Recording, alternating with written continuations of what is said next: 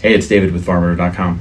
In this three-part series, we will be going over the use of factory ammunition in this completely custom 6mm Creedmoor build. Part 1 of this series will consist of a breakdown of each component and why it was chosen for this particular rifle. Part 2, we will review the ammunition that we shot through this rifle and the test results. And finally, in Part 3, we'll do our hunt review.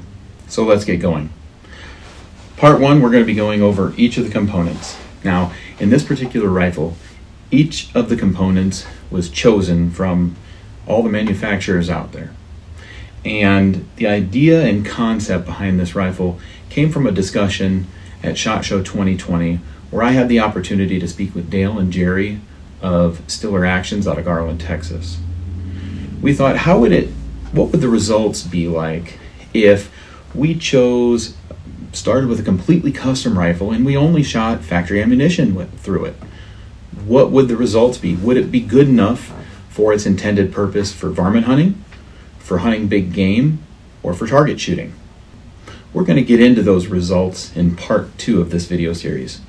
But for now, I'd like to start by going over each of the components. The first component of this rifle I would like to discuss is the Spuhr Predator action.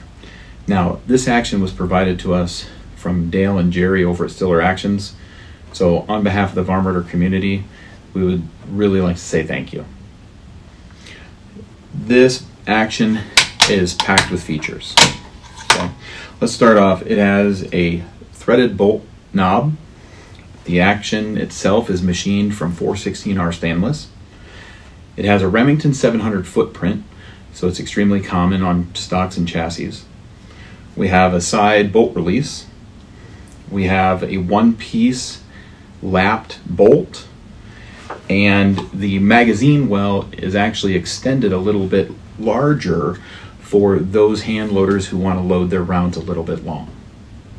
Next component we have is our Rock Creek barrel. Now, this particular barrel is a 5R. It is an 8 twist with a Sendero contour. We wanted a good combination of rigidity and accuracy while still being light enough to hunt with. So I feel that this is about a perfect combination of those items. These barrels are hand lapped, and they are single cut rifling on Pritt and Whitney machines.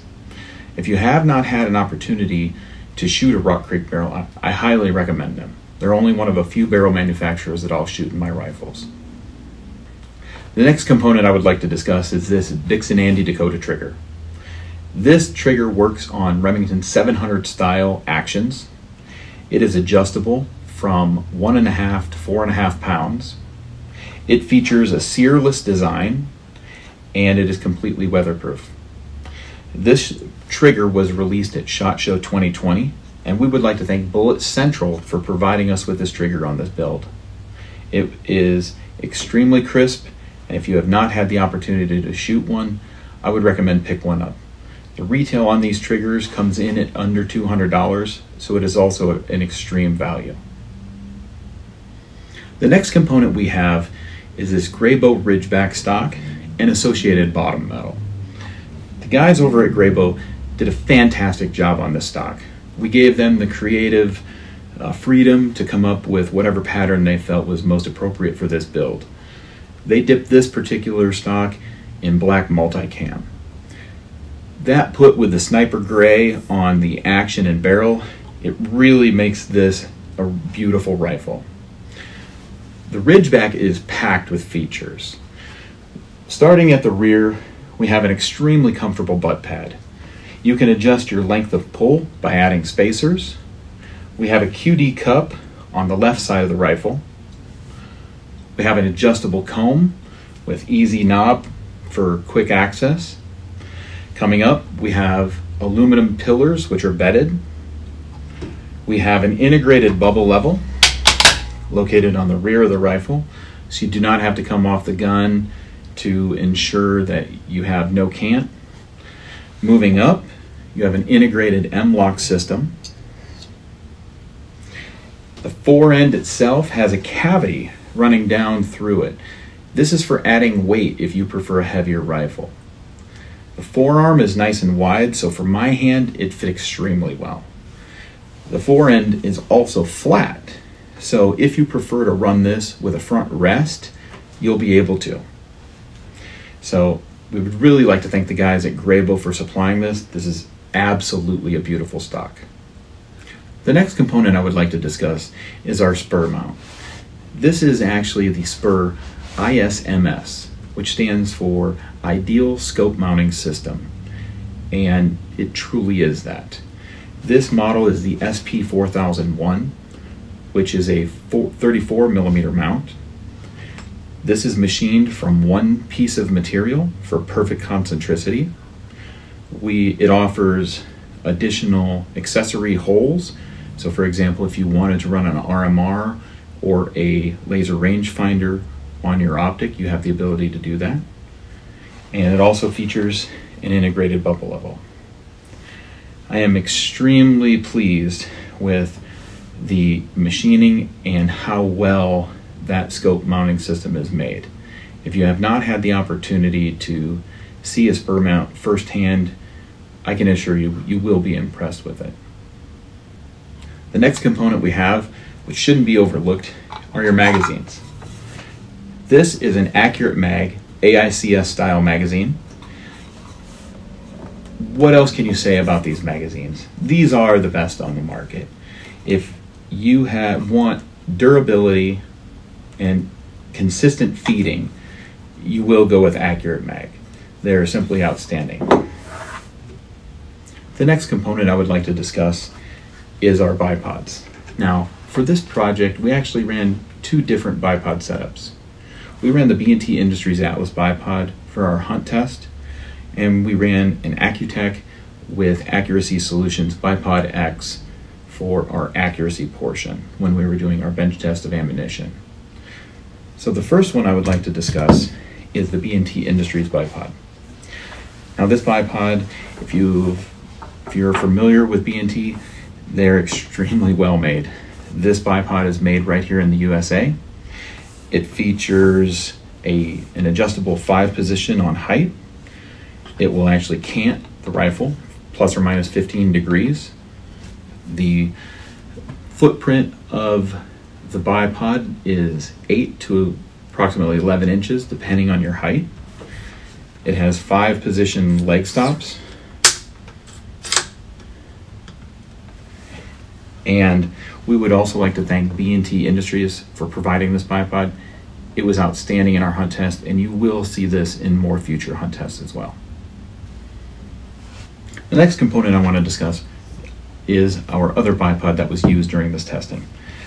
As I stated, we used this setup for the accuracy testing portion. Between the Bipod X and the Accutech bipod, it supplied an amazing foundation, very secure for the testing of our ammunition. Let's just move our rifle out of the way.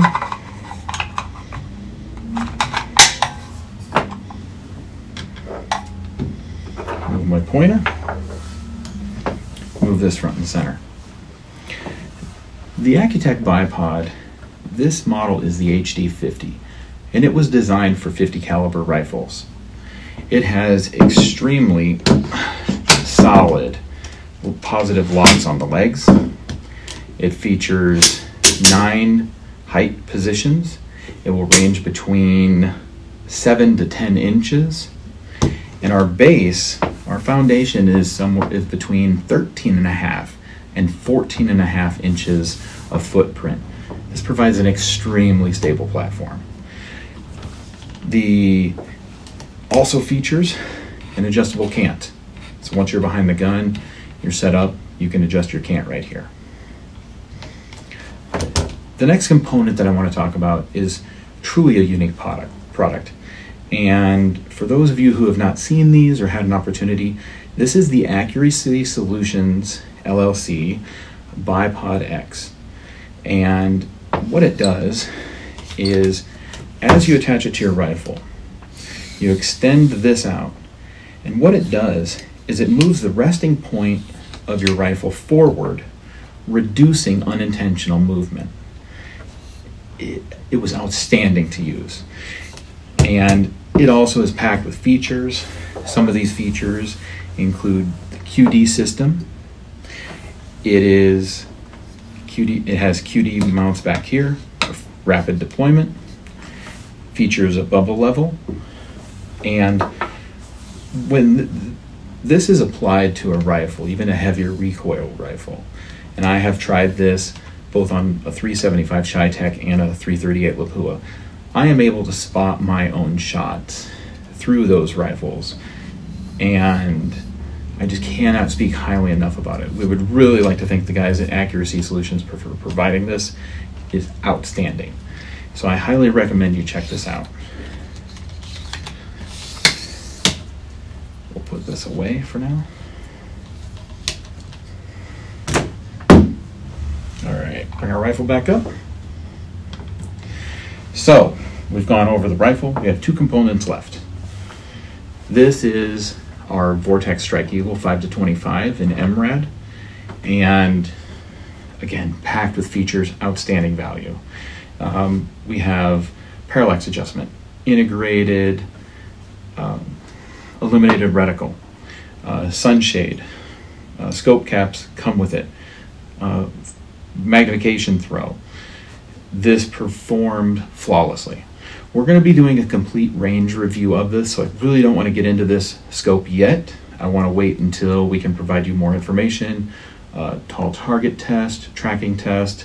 So we'll wait just a little bit before we get into this one. All right. The last thing that we have here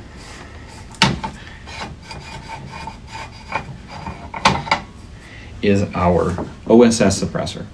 This particular model is the HXQD762.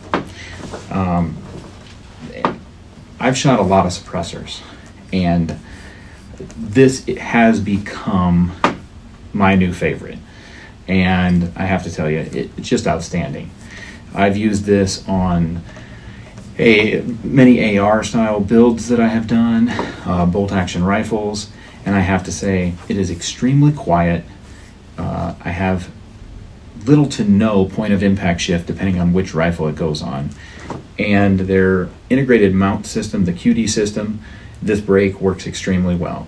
Many times you get a brake with a suppressor, and yes, it's there, it technically works, but I can say that this brake by itself works extremely well even when I'm unable to run the suppressor. I would highly recommend this. So, in conclusion, these are the components that were hand chosen for this build.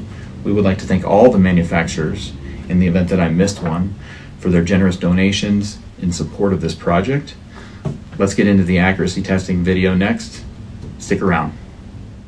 We would love to hear your thoughts on this project, so please comment below. In the meantime, please subscribe and like this video. For more articles, videos, and information, visit us on the web at varminter.com and at Varminter Magazine on Instagram and Facebook.